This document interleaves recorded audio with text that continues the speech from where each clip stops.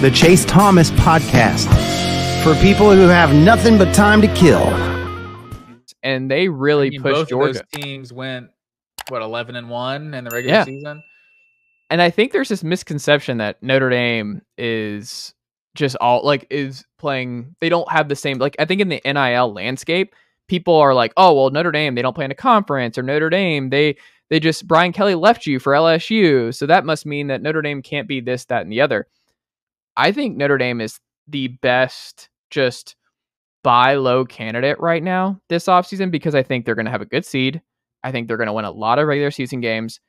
And I think if they can keep Riley Leonard healthy, this offense is going to be really good. And I think the defense is always going to be good at Notre Dame with this group.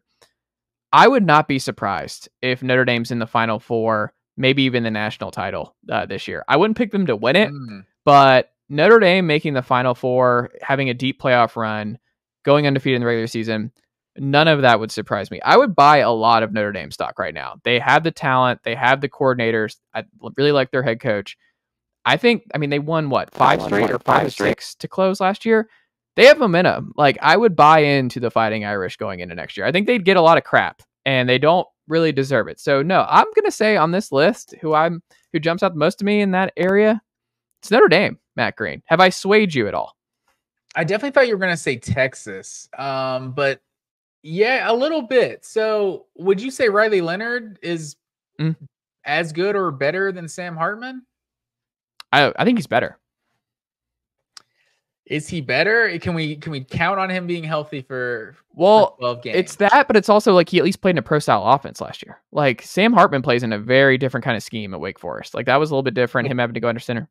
He's going to be, his legs are his best asset, in my opinion. Can he truly, it has to be a completely different system than what Sam Hartman is doing. He's just, to me, Sam Hartman is your classic, just kind of prototype pocket passer, but you can have more success in college at times with the guy that can just kind of make plays with his legs and make things happen. So we've seen it before. I don't know that he's actually better. Is this roster better than it was a year ago? Yeah, the roster's definitely, but it's hard to go from the mesh concepts that he was running in the Clawson offense, which is effective down there in Wake Forest. They were running different stuff with Mike Elko and company last year at Duke. I just think it's going to be a more seamless transition. I think Sam Hartman was fine last year for Notre Dame, but I think Riley Leonard has more upside, and I think he's going to be a better fit. I think Riley Leonard's going to have a really good year at Notre Dame. Yeah, I could see it. I could also see us talking about Notre Dame being 10-2, and it's but they lost both of those games while Riley Leonard was out, when he missed 3 or 4 games in the season. I could just see something like that happening, kind of derailing their season. Not that I'm wishing injuries on Have you looked at their schedule, anybody. though? I don't have it in front of me now. Okay. Matt Green, I don't see 2 losses here. I don't know how they lose 2 games. So they open at A&M, which is going to be huge, obviously. They open at A&M. That's going to be a gigantic game. But then Northern Illinois at home, Purdue on the road, Miami of Ohio at home, Louisville at home, Stanford at home, at Georgia Tech, at Navy, Florida State at home, Virginia at home, at Army, and then at USC to close. Wow, they play 3 road games the whole season. 1, 2, 3, 4. No, they play 4. 5. What do you mean? Purdue, what are you counting? A&M, Purdue, and USC. Hold on, look. It's Purdue, A&M, Navy, Georgia Tech, those say Army, and USC. Those say verse Georgia Tech.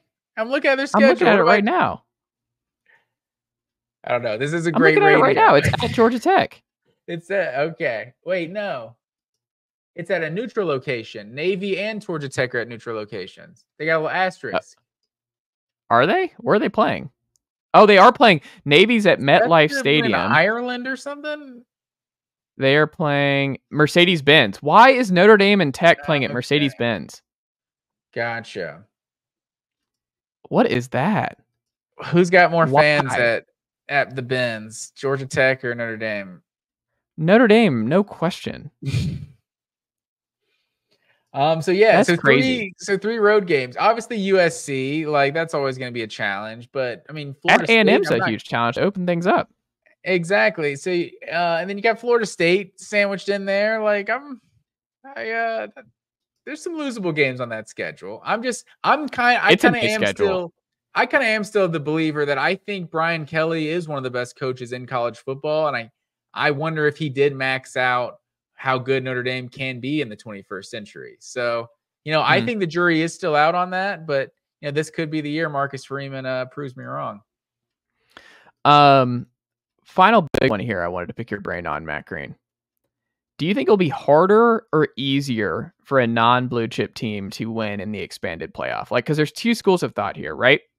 That, hey, there's going to be more volatility because there's more opportunities for the big dogs to get upset early, that they also have to win multiple games in a row, and that if you get the right matchups in a row, you might avoid some of those heavy hitters if you're not a blue chip ratio team, and you can make a deeper run. There's two schools of thought on that. And then there's the other one, which is like, who is going to have the dudes to be able to go 3-0 or 4-0 without a top 15 roster in the sport and run that kind of gauntlet? Because one of the reasons we were able to see Washington and TCU do this is because they only had to win one playoff game to get to the national title with the regular season run. It's a little bit different to ask those Cinderellas to do it 2 or 3 or 4 straight times to get to the national title. So what say you? Which one do you lean towards? That we're going to see more volatility at the top and more outside of the top 15 blue chip ratios teams make the college football national championship? Nicely done, nephew.